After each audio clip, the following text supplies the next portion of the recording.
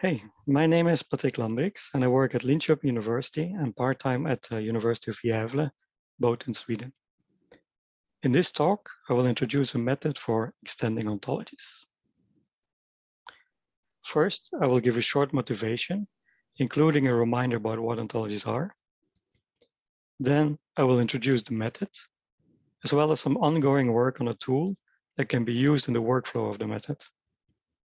And I will end with a brief conclusion. So ontologies have been suggested as a technology to make data fair. For this audience, and considering the previous talks in this workshop, I do not need to explain FAIR anymore. So what were ontologies?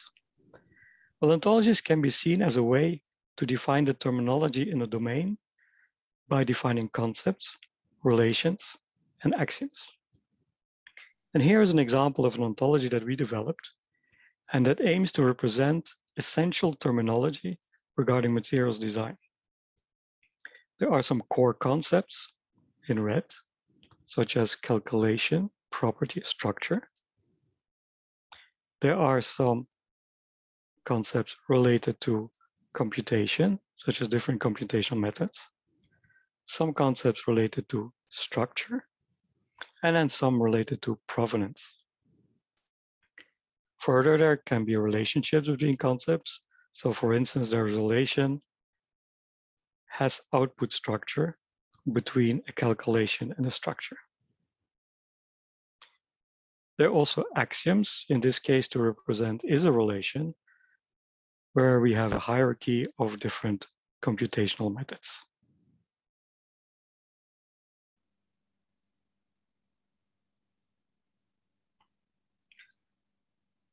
So the way that we use this ontology is in an ongoing project where we aim to provide semantic and integrated access to materials databases.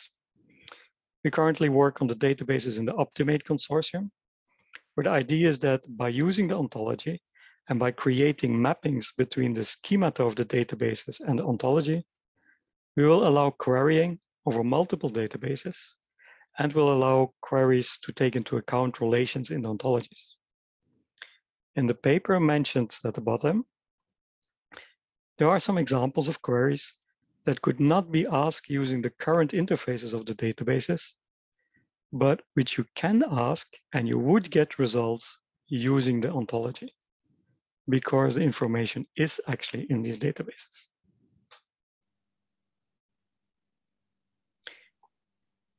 So to be able to provide good services, it's needed that these ontologies are of good quality. And I will focus on one particular quality aspect, namely completeness. So the idea of completeness is that we want an as high coverage as possible of the necessary concepts, relations, and axioms. In general, it's not very easy to say when an ontology is complete, but it is actually possible to define when a version of ontology is more complete than another version. And incompleteness can deal with missing concepts, missing relations, and missing axioms. Now, these missing concepts, relations, and axioms are problematic in semantically enabled applications, such as ontology-based querying. And here is an example for the influence of missing axiom. So we're querying PubMed here. PubMed is a database with over 30 million abstracts of research articles in the biomedical field. And we're going to query using scleral diseases. So we want the documents that are about scleral diseases.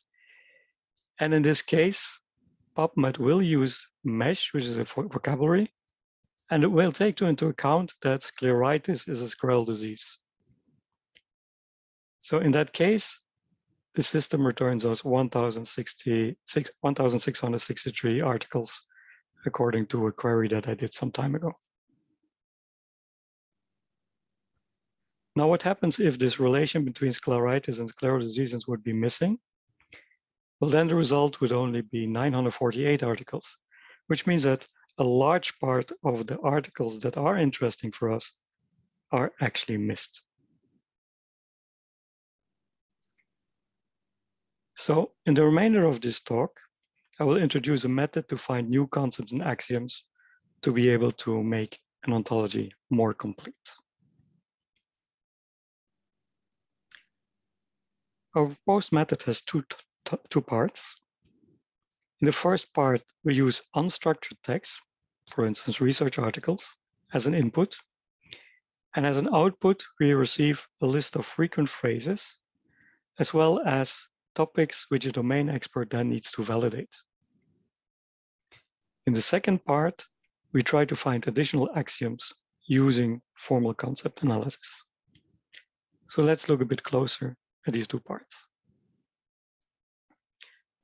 So for the first part, we use an existing system called the TopMine system. It's a data-driven system. It does not need any background knowledge nor linguistic rules. It works on phrases rather than on words, and it has two steps. In the first step, contiguous phrases are collected and counted, and phrases that occur at least as often as a given threshold are considered frequent phrases. In the second step, topics are generated, and essentially, topics can be seen as a probability distribution over words or phrases. So let's look at an example. This is an example from a biomedical text. Given a collection of documents, the topic model approach assumes that each document has a distribution of several topics, and each topic has a distribution of a number of words or phrases. For example, in this document where we look at topics based on words, the approach returns 4 topics. Each topic has several representative words with a confidence value to state how likely this word can represent this topic. So in the first topic, we have, for instance, gene, DNA, and genetic. TopMine will then represent the topic as a collection of phrases rather than words, as in this example.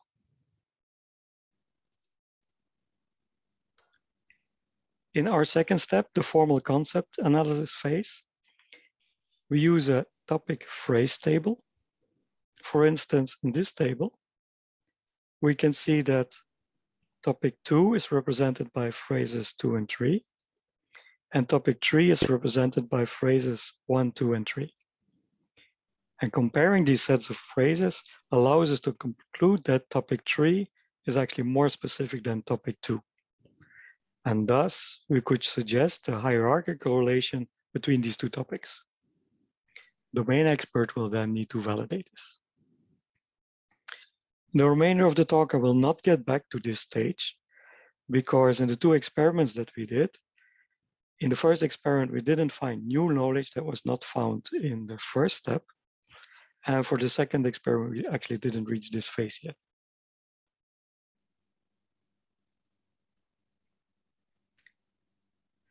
So in general, the domain expert is involved in validating phrases, topics, and axioms, and needs to decide whether concepts or axioms should be added to the ontology. Now, for our own research purposes, we introduced different validation categories, representing whether knowledge should be added to the ontology, this is the add label, or we should add this knowledge with a small modification, that is this -m, or whether the knowledge already existed in the ontology, the exist labels, or whether it is not relevant at all, there's a no label, or it would be a concept which is too general for this ontology, there's a no G label, or if it's too specific, and then we have labeled it with a Q.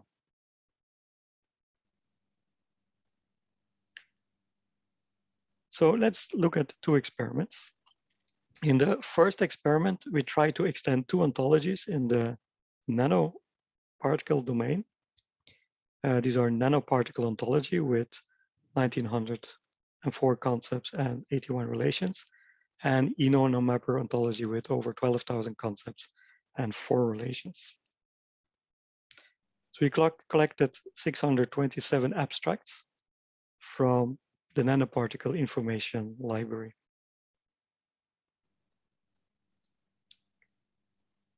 We experiment with different settings for top mine. The first number in the table tells us how many topics we want. This is a setting you have to provide beforehand, and we experimented with 20, 30, and 40. The low and high refers to how easy or difficult it is for words and phrases to be merged in longer phrases. So for the phrases generation step, we found, for instance, that amorphous silicon should be added to the ontology, and gold nanoparticle already existed in the ontology. The best result for the nanoparticle ontology suggests that there should be 32 concepts added with the same name and 4 additional ones with a slight modification of the phrase name. So 36 in total. It also found over 40 concepts that were already in the ontology. And existing concepts give us some kind of a sanity check that this method actually does find relevant stuff.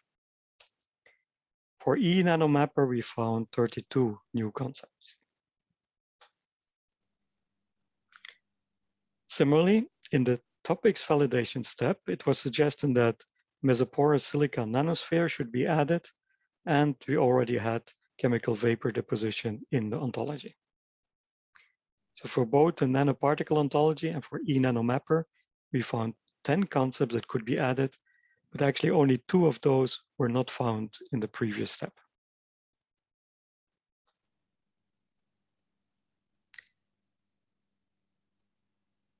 So there are actually ontology learning methods and systems, and these could be used for extending ontologies.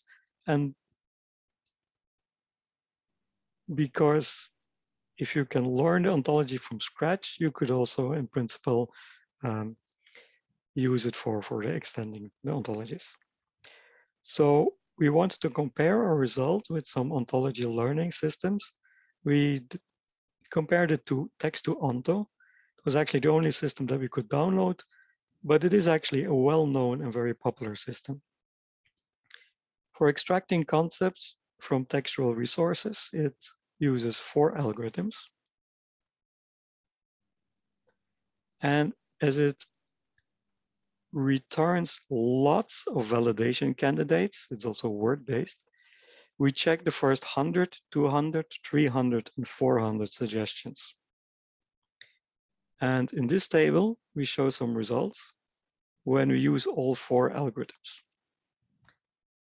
So in the precision part, we see that our system has a higher precision, which means that the percentage of the suggestions that are relevant is higher than for text-to-onto with up to 400 suggestions.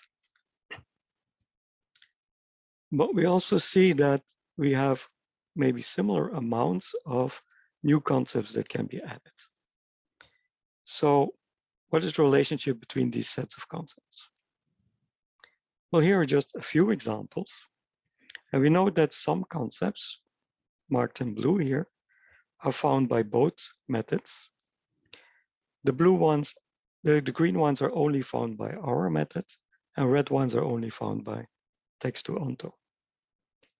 So it actually seemed that these approaches are complementary to each other. So now the question is this extending ontology actually worth the effort? Well, we spent about 10 hours per person for 3 experts.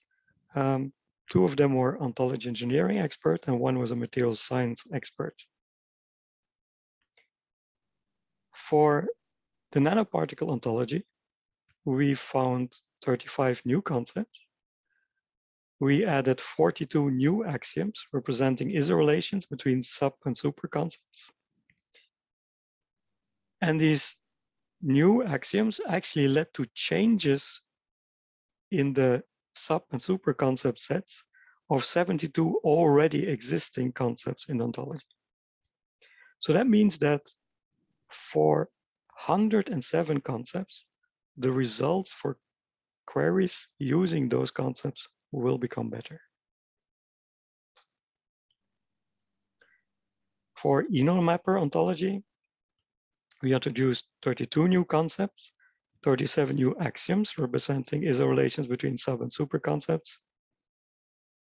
And this led to changes for 32 already existing concepts. And thus, for 69 concepts, the results for the queries will be better.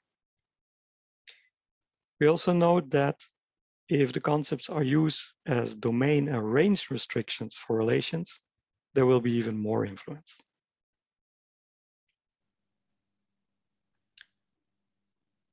So in the second experiment, we want to extend MBDO. It is still ongoing work, but the idea here was, can we actually use the ontology as a seed?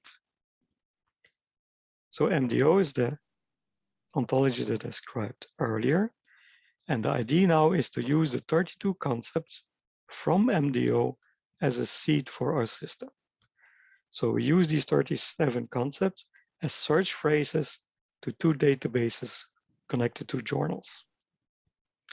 And when we did that, we received over 8,000 different documents, where we only collected the title and the abstract. The reason for this is that we think that the main phrases and the main concepts in the field will appear in this part of the text. We did some pre-processing, such as only using lowercase, removing punctuations, removing words of length 1 or 2.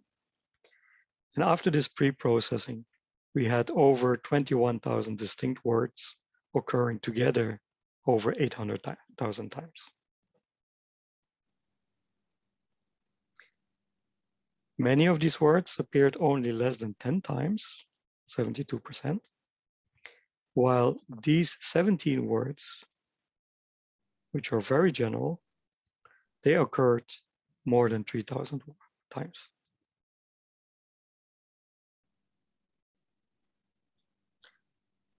Then we also used some stemming to remove redundant phrases and also to reduce the work of the domain expert. So all these phrases would be represented by one phrase, which is this one.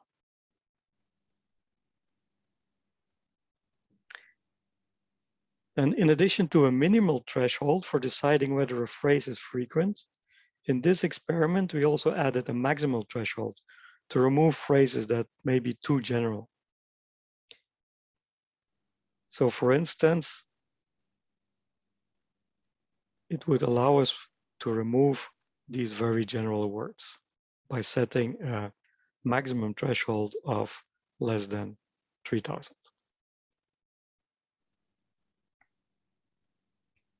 So in this figure, we use as the base case a minimal threshold of 10. So phrases need to appear at least 10 times to be a frequent phrase. And the maximum threshold of 8,000, which actually no phrase reached. So essentially it means there is no maximum threshold. When we compare to other settings, we can, for instance, change the minimum threshold to 15, 20, 25, and 30. And when we do this, it becomes more and more difficult for a phrase to be called a frequent phrase. And thus, more and more phrases will actually be removed. Similarly, when we reduce the maximum threshold, more and more of these general phrases will be removed from the suggestions.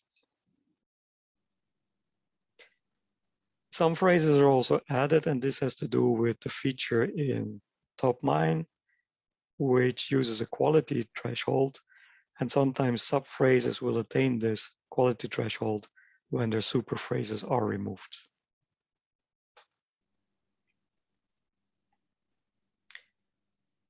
We are still working on the evaluation phase, but here's an example of the results.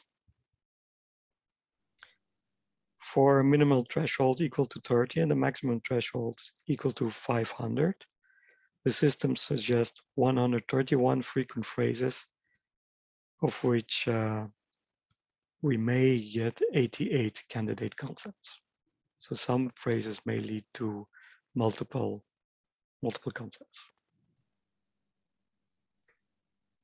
Whether all of these 88 concepts will make it into MDO, this still remains to be seen.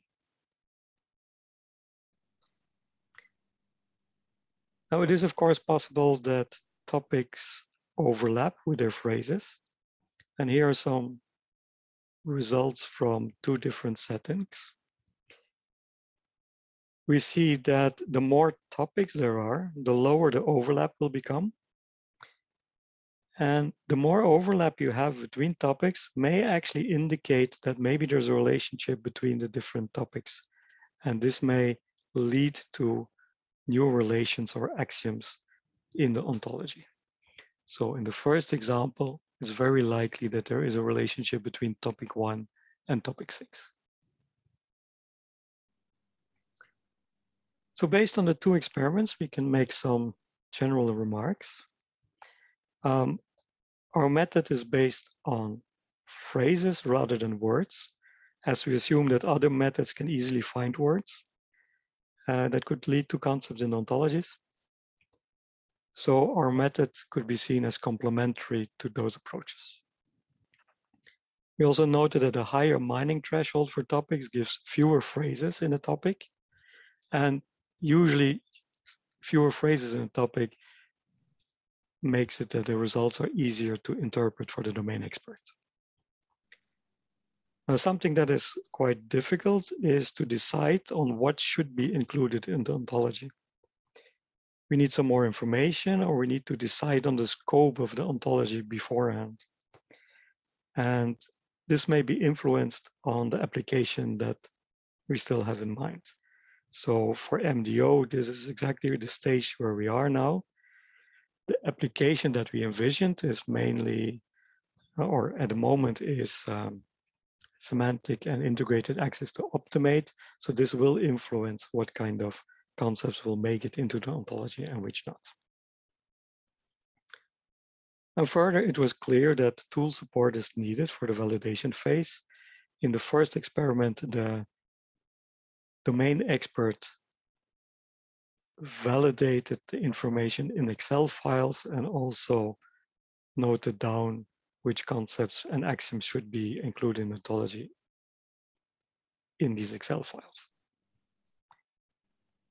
And this is, of course, not the ideal way to do it. So in the remainder of the talk, I will show some slides regarding a tool for validation of phrases, which we're currently developing. At the moment, we've only looked at the phrases step.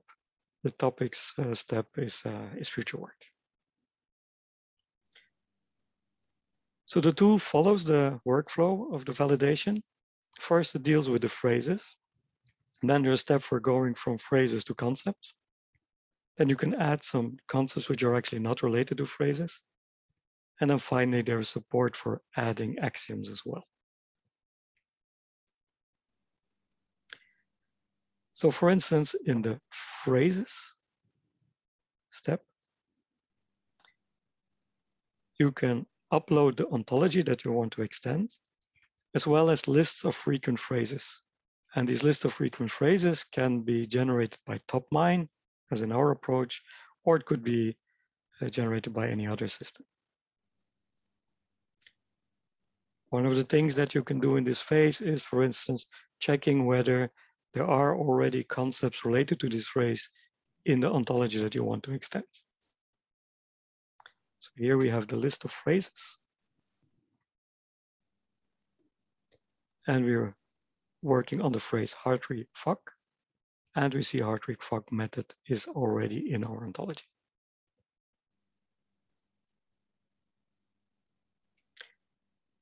In the next step, you can define new concepts based on the phrases, or by using the phrase as is, or by making some small changes.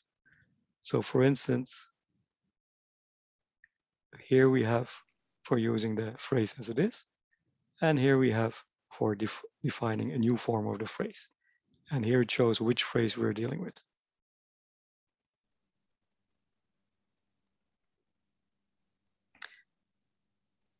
Then there is also a step that allows you to add new concepts which are not related to phrases. And this was a request by the domain expert where he found that he needed to add additional concepts inspired by what he was validating at that time. And the last step, we add axioms. So in this example, we are working with the concept electronic band structure type. It will appear in these in the pane. You can then select concepts from the ontology that you are extended, and you can then say, for instance, that an electronic band structure type is a property. And then it will appear in the system.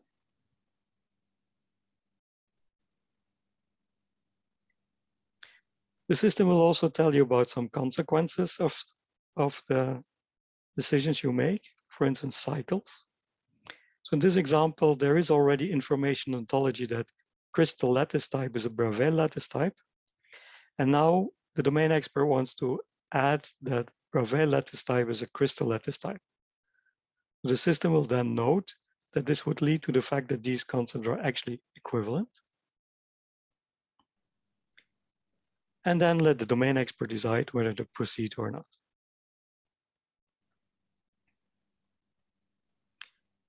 The system also has some other functionality. It is possible to search in phrases, concepts, and axioms. During the whole process, it's possible to take notes in the system.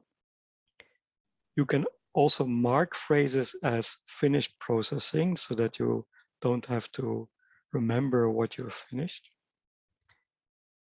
There is also some simple ontology visualization that shows both the original ontology as well as the added new concepts and axioms. And you can save your results in OWL and Excel. So as a conclusion, we proposed a method for extending ontologies with new concepts and axioms. The method is phrase-based and it's complementary to the word-based approaches. And I do think that extending ontologies to make them more complete is worth the effort, as it raises the quality of the ontologies and therefore the quality of the services that use these ontologies in semantically enabled applications. So let me finish by thanking some of my colleagues. Rika Tamiento is our domain expert, my colleague, and Guan Yu Li, Mina Apnikuripour, and Ying Li are our students. And we also thank the Swedish Research Council, the Swedish eScience Research Center, Swedish Agency for Economic and Regional Growth, and the National Graduate School in Computer Science for their financial support. Thank you for listening, and if there are any questions, I'm happy to take them. Thank you, Patrick, for this very impressive overview or efforts that you are taking. I'm looking for questions from here as well as from the chat. Let me start myself, and then I can look at the chat who is willing. But for me, one of the questions is, how do you think the relevance of this? Because it appears that the relevance is mostly or emphasized as for the people that analyze the text that are out in the literature. So to what extent should this be also common knowledge for the people that write the research manuscripts? I think for building the ontologies, the researchers don't really need to know that much about the ontology.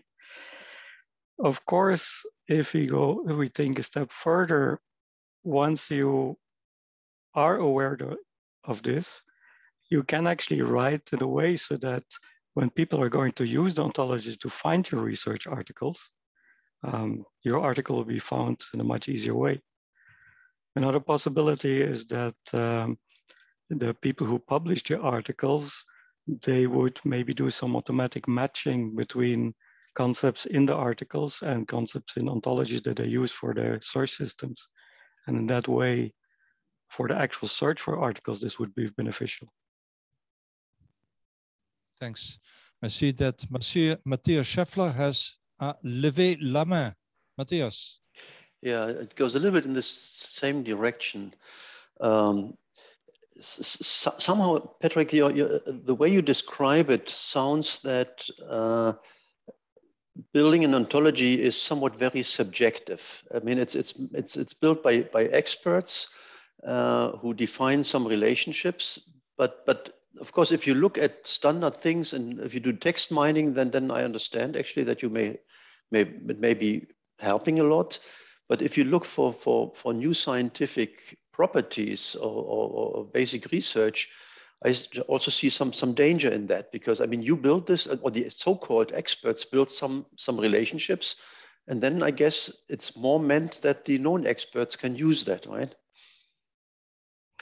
I think as well, the experts also should use it. I see ontologies as a living thing. Gene ontology, which started 15, 20 years ago, is still a living thing. Concepts are becoming obsolete. New concepts are being added. I think the ontologies should grow together with the field, actually.